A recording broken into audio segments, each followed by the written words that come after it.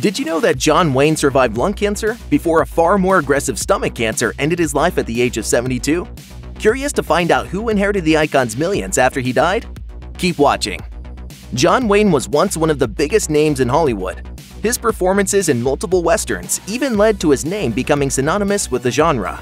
Born as Marion Robert Morrison in Iowa, his family eventually settled in Glendale, California when Wayne was a child. At the time, Wayne went by Duke, a nickname that stuck for the rest of his life. In high school, he was known for his natural athleticism and received a football scholarship for the University of Southern California. However, an injury forced the young Wayne to abandon his sports dreams. In 1926, his football coach landed him a job at the Fox Film Corporation. Wayne worked as a prop man and eventually an extra. He soon struck up a friendship with director John Ford. Ford allowed Wayne to herd geese in his 1928 film Mother Machree. He later introduced Wayne to another director, Raoul Walsh. Walsh changed Marion Morrison's name to John Wayne and gave him his first leading role in The Big Trail. Released in 1930, the Western flopped. For the next several years, Wayne starred in low-budget films and spent his time wisely. He honed his craft and created the on-screen persona he is now remembered for. Then in 1939, his old buddy Ford cast him in Stagecoach as Ringo Kid. Whoa, steady, ho, ho. Hey, look, it's Ringo. Yeah. Ultimately, the film revitalized Wayne's career, and he spent the next few decades as one of the world's biggest Western stars. And a millionaire. Stagecoach was nominated for 7 Academy Awards and won 2. Most importantly, it introduced audiences to Wayne and his signature rough and tumble guise. After 1939, Wayne essentially worked non-stop. His next role was in another Ford film, The Long Voyage Home. Once again, it proved Wayne's acting abilities and his brazen on-screen presence. Based on a play by Eugene O'Neill, the film received several Academy Award nominations. Between 1939 and 1963, Wayne and Ford collaborated on a number of films, with Wayne, for the most part, always playing a similar character. He personified a typical cowboy that had tenacity and honor. In addition, Wayne starred in various war films, including Sands of Iwo Jima in 1949.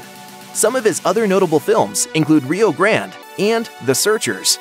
In 1969, his role as Rooster Cogburn in True Grit won him his first Academy Award.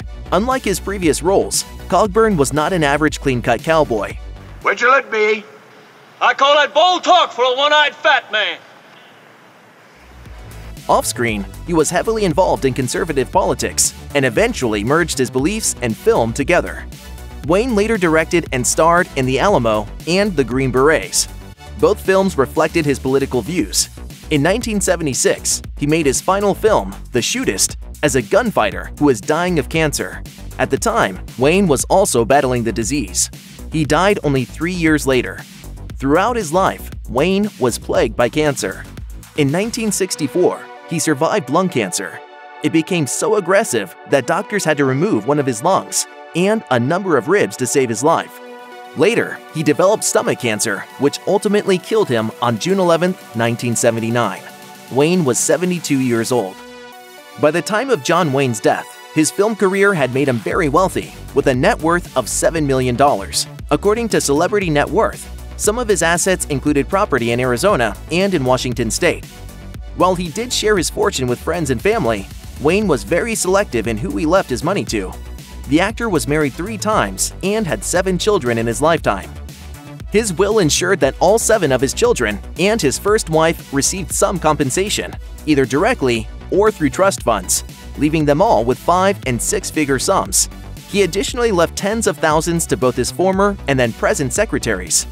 After Wayne's death, the New York Times reported that his current yet estranged third wife, Pilar Payette, was excluded from his will. While that was true, Payette and Wayne already had a financial separation agreement. It's unknown who received his various properties. However, some of his art and artifacts went to different organizations.